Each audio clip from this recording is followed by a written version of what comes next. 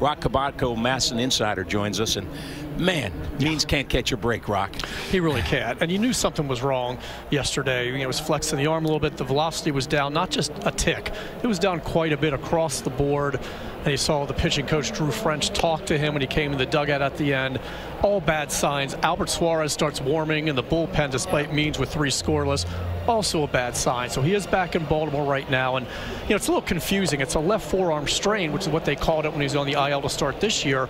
But the discomfort is more in the elbow. Now, I'm not a doctor, but I'm sure that makes total sense. Forearm strain, you feel it in the elbow. Best case scenario, you hope that it's, a little shutdown period. He comes back, starts throwing again, everything's fine. But they don't know yet. They're waiting for the results back in Baltimore. And in the meantime, everything's on hold. Remember when they talked about a 6-man rotation? Yeah. Don't know what you can do now. Now, Cole Irvin could go ahead and replace Means in the rotation. He would take Monday's turn against the Red Sox, Camden Yards. He'd be on normal rest because he pitched yesterday. That's still 5. Yeah. So how do you come up with 6? We asked Brandon Hyde about that.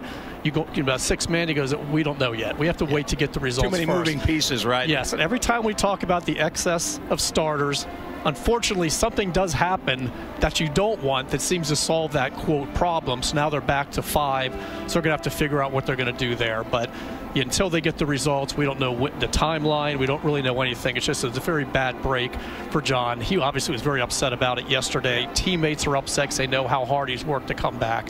So it's fingers crossed right now. You covered this team for a long time where maybe you could get to 3 when you're going down the starting pitching, and then it was I'm not sure about 4 and 5. The good news is they've developed some depth at that location. You don't want to lose Means, obviously, but there are some guys that can handle the job. They do. Right? They have a couple guys in AAA too, including Kate Povich. He's one of the best pitchers in AAA, but I don't think they're ready right now to make that move, or with Chase McDermott. They feel like they still have enough guys in the major league level. But the problem is they wanted to go to 6-man because they're playing 43 games in 45 days, whatever Sadis made their schedule here. Crazy. One off day in June, so that's why they wanted to go with 6. They did that, remember, later last year. They felt like that really helped them and got them in the postseason.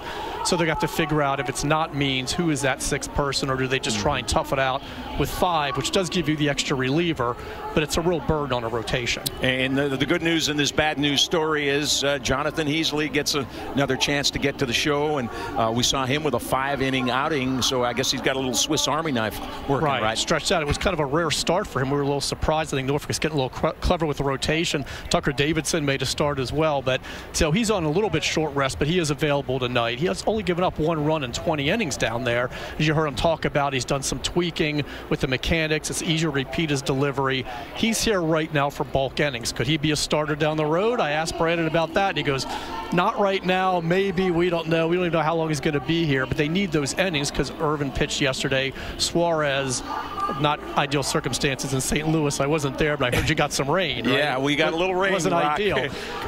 Good series to sit out, by the way. It really was, yes. So he's here for now, and he is pitching very well. Had that rough stretch when he was here. He made 3 appearances, 6 earned runs, 4 1/3. He feels like he's made some good adjustments. So he's a guy that, at least if nothing else, he could give them some coverage in that bullpen.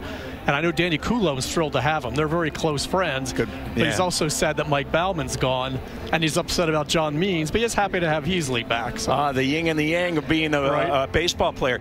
There's another name here. He's not going to factor in now, but Tyler Wells obviously has started. He's a good arm for the bullpen. Any updates on him? Finally, yes. A minor one, but that also feels kind of major because he is playing catch. I felt bad. We've asked Brandon how many times, anything new on Wells, and he says, no, he's still just shut down rehabbing. Probably 10 to 12 times. Ask him the day they actually did have an update. A good sign that he's been cleared this week to play catch. He hasn't pitched since April 12th. He only made 3 starts. And there's probably still a bit of a ways to go here because he's got to build up a throwing program to where eventually he's facing hitters, has to go on a rehab assignment, whatever. The good news, though, is at least that he's throwing, he's not shut down again.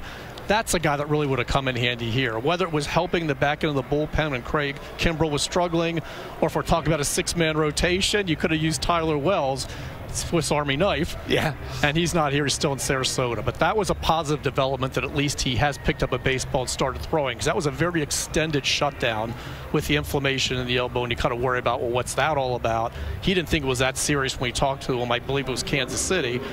And here we are still waiting. So good good news on him at least. For you, any concerns after the St. Louis series where the bats were kind of quiet, or is it just kind of the roller coaster ride of a season? Because this looks like a pretty good offense when you look at them 1 through 9 most nights. And it is a roller coaster. And we'd be talking about a lot of different things have a different vibe. If that catch isn't made in right field yesterday, which probably, I'm going to say 8 times out of 10 isn't made, and Mullins doesn't get doubled off. I think he lost the ball. That was a little bit quirky as well, but not to jinx it. This is the right opponent to get healthy with, because the White Sox pitching's probably okay. They don't score runs. Yeah. They have the worst record in baseball. They score the fewest runs. Now, I say that they'll get a dozen tonight because I jinxed it.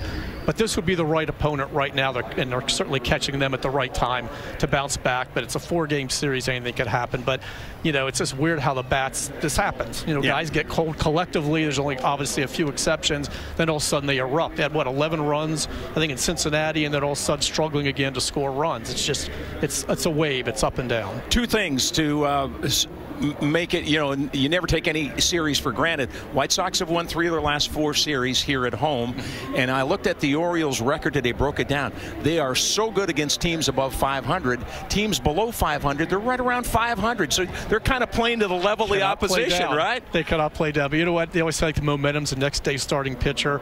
Anything, whatever's happening, Grayson goes out and shoves tonight, everything's fine. And you'd like to think, at least, the way things have been trending so far, you don't have to provide a lot of offensive support because the White Sox are struggling so much. All right, Roch, thanks for stopping by.